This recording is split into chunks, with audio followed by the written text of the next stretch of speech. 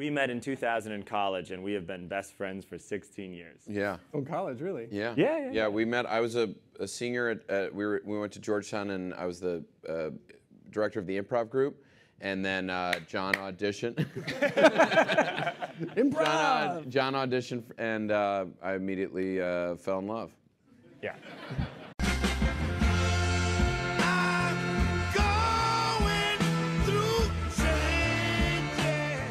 Well, can't you say if it's a phrase or an object? Is that? Oh yeah, sorry.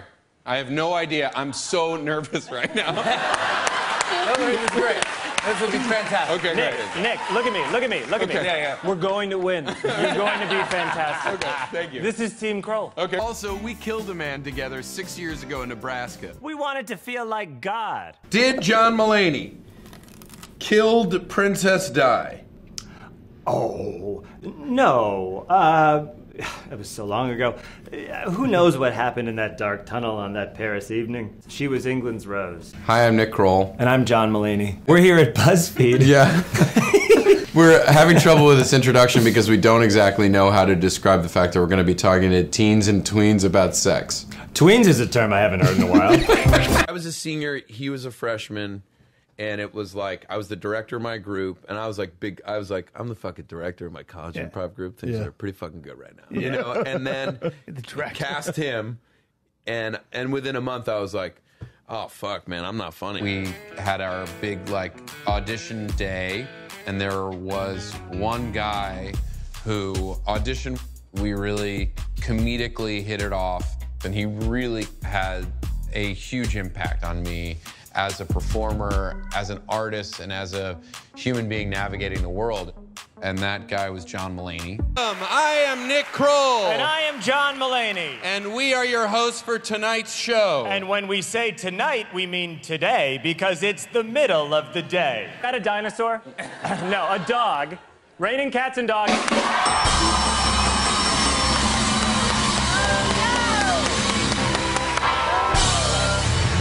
So, John Oliver, you're so fucking smart. Yeah. Yeah, what 15-minute think piece do you have about this sandwich? Yeah.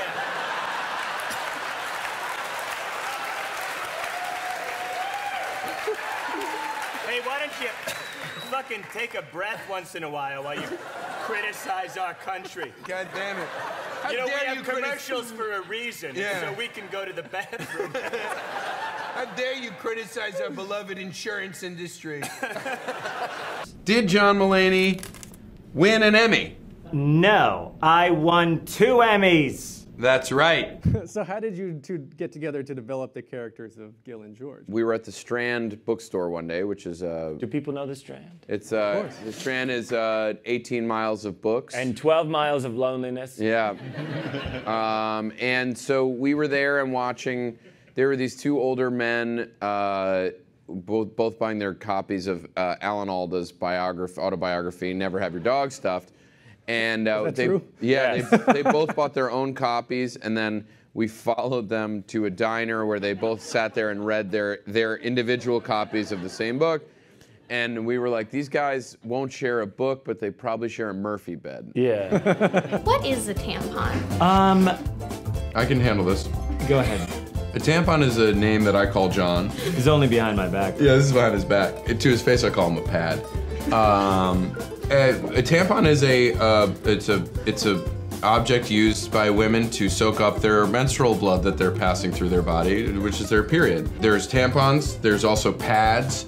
I use a Diva cup. Your mother she was wonderful. My mother. She was so dumb. She would take. She was a dim. She would now be considered dim, and In she would today's stuff my politically correct face lexicon. in between her huge Polish tits. Let me say. She was such a character, you know. She was so uneducated and frumpy. Let She me had heart, you know, and it had a heart attack. Please. She was in the freak show in Coney Island. Please. She was so uneducated. Please.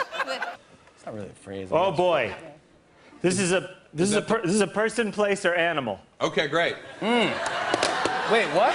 I've never been so You blew. I've never been. No one has ever said anything to me before. Ever? Never. No one's ever said a single word to me. No one has said a word to me for 34 years.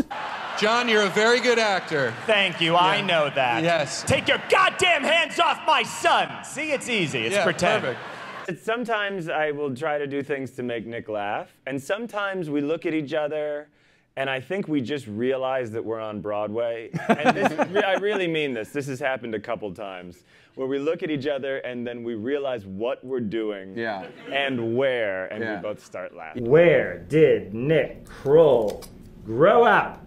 I grew up right in my own pants. Right now. You know what I'm saying? This guy to my right makes me horny as a kid.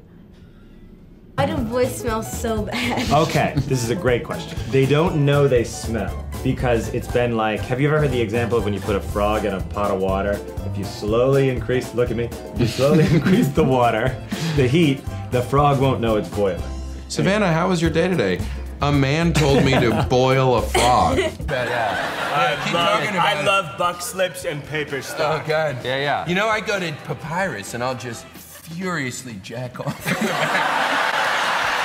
They're like, the way that it's, their essence is like, you know when you get to the bottom of a tub of hummus and you can't get in there with a pretzel and you gotta use your fingies to scoop out that last, they're the final fingy hummus scoop on your finger. Or if I may, their essence is, you know when you walk by a travel agency and you're like, what? Well, when they walk by a travel agency, they go, oh, sure. Going, digesting.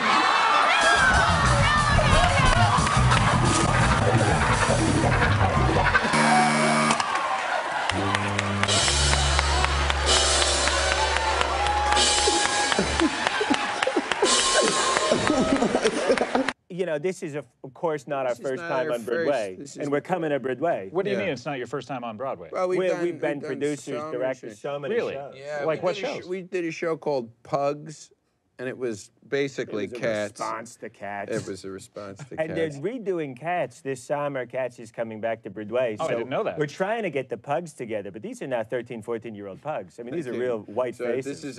So if there are any stairs. Yeah, if there's any stairs, we're totally screwed. This is from Charlie. Glad you were able to stall all that time to get to that joke. Hey, why don't you shut up? Why don't you shut up when all's said and done? Wasn't a joke. Why don't you shut up ever?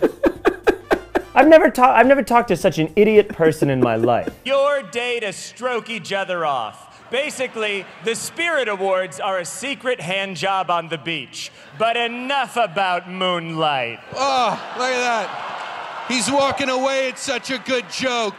He's walking away. It's a 10. That joke's a 10. Where did Nick Kroll go to college? I went to Georgetown University with a very smart, funny young man Named? Mike Birbiglia. Why do you get hair on your butt? On your butt? I think I get hair on my butt because I did a 23andMe, and it turns out that I'm 17% chia pet. And so I have hair growing out of all parts of my body. If you follow the directions.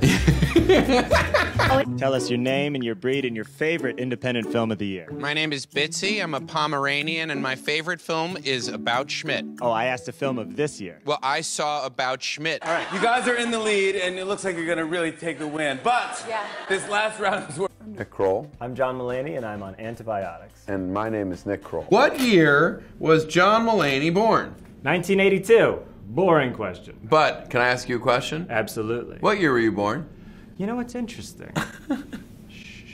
1982. A lot of people, especially when you're all of a sudden thrust into sort of sexuality and desire, I think it would be untrue for most people to be like, at some point, be like, where am I on this sexual spectrum? Where am I falling? Like, why am I not like him? Why am I not? Yeah. Yeah, like, why am I not purely just going after this one thing, or what does this all mean? And I think kids are struggling with that at that age, and truthfully, as you see people going through your life, like, people are figuring it out throughout the rest of their lives.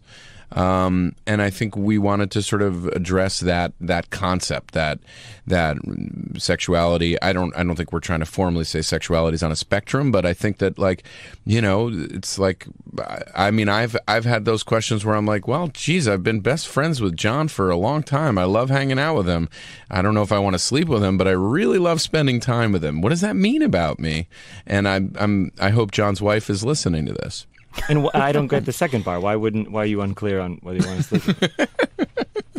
For those of you who don't know, Shia LaBeouf in French is, that guy looks like he has crumbs in his bed. I bet when Shia makes a hard left in his car, a bunch of stuff slides around. Yes. The first time I French kissed a girl, it was a truth or dare, and I jammed my tongue down her throat, and she did not like it. And that girl became my wife, John. I did not like it. Someone described it to us as like, oh, hello is like you guys doing who you really are inside, and that is like Nick is a baby and John is an asshole. Yeah. Sleeping Beauty. Sleepwalking.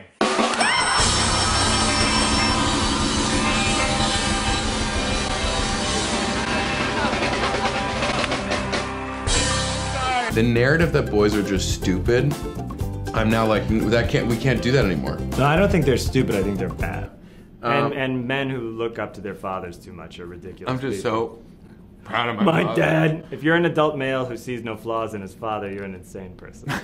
John and I are co-hosting this year's Film Independent Spirit Awards. Which is great, because we love spending every waking hour together. Conservatives, we are not in a bubble, okay? We are in a tent filled with fringe artists on a California beach. If this room leaned any further to the left, we would literally topple into the Pacific Ocean.